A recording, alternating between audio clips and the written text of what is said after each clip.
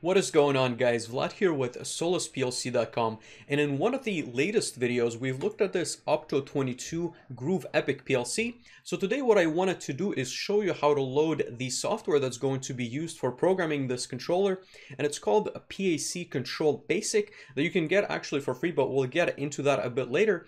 And then you can start controlling it, or essentially writing programs that are going to be controlling the inputs and outputs of this PLC. And in this specific tutorial we're going to be loading the IP address on the controller, interfacing from the computer to the PLC, loading the program onto it, and I'm going to be showing you step by step how you can write the program. And ultimately the goal is going to be to create a program that's going to cycle through different outputs. So at this point we have no external hardware connected to the controller, but we will be doing that in the subsequent tutorials. Without any further delay, let's get into the settings that we haven't finalized in the previous video and then jump into programming a few controls.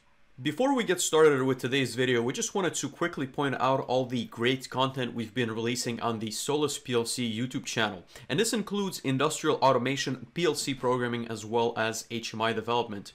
And if you enjoy this type of content, we would really appreciate it if you could click the subscribe button as well as the notification bell in order to receive the latest and greatest content we will be posting to the channel. All right, so here we are logged into our Groov EPIC controller. And as you can see by the title, we are currently on the home page of Groov Manage. From here, we need to set the IP address of our controller in order to be able to connect from a computer. So what I'm going to do is press System. Next, I'm going to press Network up here. And you'll notice that there's going to be essentially three ways of connecting to this specific controller, which are going to be hardwired through Ethernet 0, 1, and or Wi-Fi. Now I'm going to be connecting with a regular RJ45 cable onto my private home network. So what I have to do, or what I had to do, is set an IP address, but we're going to click on this configure button, and this is where you can change the settings of your IP address as well as the subnet mask. So of course you can click that field and give the controller a new IP address. I'm going to click cancel because that's going to be the IP of my specific controller, and you can also give it a subnet mask. Once you hit save, you'll notice that the PLC is going to take the address in, and it's going to take a few moments to restart. But the next thing we're going to have to do is essentially plug in an RJ45 cable that's going to go from this controller to the computer. And in my case, like I've mentioned, it's going to go through an unmanaged switch. So I have a bunch of devices that you see also behind me going back to the controller and to my laptop, but ultimately we're going to push back the LCD screen. You'll notice that there's going to be little labels right here, and you'll find two Ethernet ports. The front one is going to be number 0, the back one number 1. Once we put back the LCD screen in place, you'll notice that the link status is now connected. And that's of course because there's now a signal between the controller and the switch. So we can now go into the web interface in order to see the status of our controller. Alright, so what's really cool about the Groov EPIC PLC is that you can enter the IP address that we've set on the controller in a regular browser. So I'm personally using Google Chrome, and you can see the same status that you would see on the LCD screen within the web application. Now, what we've done is we've set the IP address, and you can change that from here. But what's really important for us to do is to go into the controller settings. And like I've said, we're going to work with the PAC controller application, so we can click on this specific menu, and we'll notice that the status is currently set to running. So we definitely need to make sure that it's running. We can go into some configurations, but we're not going to bother with that today. We can also see the strategies that are running, and strategies are essentially the programs inside of PAC controller applications. And we can see that there's currently none. So we're going to be uploading one to this controller and look at how to build them from scratch. Let's do that right now. So if you're interested in following along, or you have a controller that supports PAC Control Basic, I definitely recommend that you download the software. You can see the URL on top here. It is a free licensed software. There is a pro version available as well. So you can go into the PAC Control Basic or PLC Control Pro. That being said, we're going to be working with the basic version of the software. You can download it directly from this page and then install it onto your computer. And let's launch the application and see what the interface looks like and start our program. Alright, so here's the interface of PAC Control Basic, fairly straightforward to install. let's go into File and we're going to create a new strategy. As I've mentioned, a strategy is essentially a program within this specific environment. And I'm going to just call that the next name. So Groov Epic PAC Flow 2. As you can see, I've already tested a different program. So we're going to click Open. And we're going to get a very basic interface on our screen. We're going to explore that in just a second. So what I do need to add is we're going to go into Control Engines and I'm going to right click, select Add. And here we're going to browse for our controller. So I've already added my system, but you can essentially add a new system and then reconfigure it. What I'm going to do is display how that can be interfaced. So you'll notice that I just gave it a name. It is a standard system type. You'll notice that on a redundant network or on a redundant controller, you're going to require the Pro version. That being said, you can give it an IP address. I left the port as it was, and these settings as they were as well. We're going to click OK. So I'm going to add that into our program. I'm going to not modify it. I'm going to select it and then press OK. Okay. So now that's within our control for the program. Now you'll notice that our program is going to launch into this block 0. There's going to be a little bit of a difference on how you can navigate these blocks. I'm just going to scroll it all the way into the left topmost corner of my screen.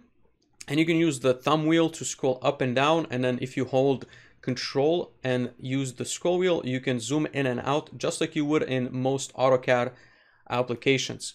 So what you need to understand is that this essentially system or this programming works in blocks. So what we're going to do is, first of all, we're going to look at the charts, and charts are essentially subroutines or the analogous of subroutines in RSLogix 5000.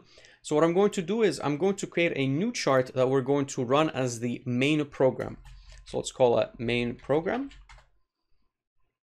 Okay, and as you can see, the same exact block is also in main program. This will all become very, very apparent in just a few moments. So let's go back into Power Up. And so what we're going to create is a block that will transition us to the main program. So again, similar to jump subroutine. So I'm going to click on this blue block. I'm going to position it here. I'm going to press Escape in order to leave that menu. And I'm going to create this little arrow. So connection from block 0 to block 1. And essentially, if you're curious, what happens on the Groov EPIC-LC is that block 0 starts to execute, and then it leads to anything that will be executing afterwards through this little arrow. I'm going to select block 1, right click, or you can double click as well. And so what that's going to give me is a menu through which I can execute different instructions. So let's press on Add and see what's available to us. Once I press on Add, we can either select an instruction from this menu, or we can click on Select in order to get a menu that's a little bit more detailed. So here what I need to do is to jump into the different chart that is called main program. So I'm going to select Chart, and I'm going to select Call Chart. Okay. And calling a chart is essentially sending the controller to execute that specific type. And we're going to select Chart main program right there, and status is going to be put on an integer 32 variable. So essentially, if you want to know which chart you're currently in, you can call this specific variable. So we're going to say that current chart, and it's going to ask us to create that. So I'm going to click OK. Do you wish to add now? Yes. Let's see. Okay. And you'll notice that what we're going to do is essentially jump to the main program. And that's all we wanted to do. So I'm going to close out of this, and let's go to our main program. I'm going to just move this right here, and let's explore some of the other blocks and essentially talk about the software that we need to create. So what I'm trying to create is a software that's going to allow us to press the button on the Opto 22 and then transition us through the different outputs. So let's go back into the Opto 22 controller interface, and we're going to go back into the home screen, and we're going to look at the I/O. So remember, in the first video, we've looked at the digital inputs specified here, digital outputs, analog inputs, and analog inputs. Now, like I've said, we need to detect the press of the button. So the press of the button is going to be, of course, on the input side. And you'll notice that we have this start button, we have start to, and then we have no name. And here we can test. So what I'm going to do is I'm going to press on the controller button. And as you can see, the status comes on. Now I know exactly that this button is going to be controlled by digital input 0. So what I can do is I can go back into my controller. All right, so now what we need to do is add those IO points into our tree. So I'm going to right click, click on add, give this a name. So we're going to call it Groov Epic. Next, I do need to select the right Ethernet controller that we're using. I'm going to press OK, and we'll notice that everything can be added automatically. So let's click on OK, and we do need 2.192.168.1.101. We need to add an IP address, press OK. So you'll notice that the IO modules can be automatically detected and added. We're going to click yes. 4 modules have been added just per our controller. I can expand this, and you'll notice that there's not going to be anything specified in here. Now, what we need to do is add those points manually. So what I'm going to do is click add. And as I've mentioned, digital input 0 is going to be not used, but we're going to double click this. We're going to have a pop-up. Here we can name this start button. Default, watchdog, everything okay, communication, okay. We're going to close out of this. What I'm also going to add while we are here is the outputs. So I want to go back into our interface, back to modules, and here on the digital outputs, what I'm going to do is essentially create a sequence from output 7 all the way to output 12. So 7 to 12 are going to turn on sequentially.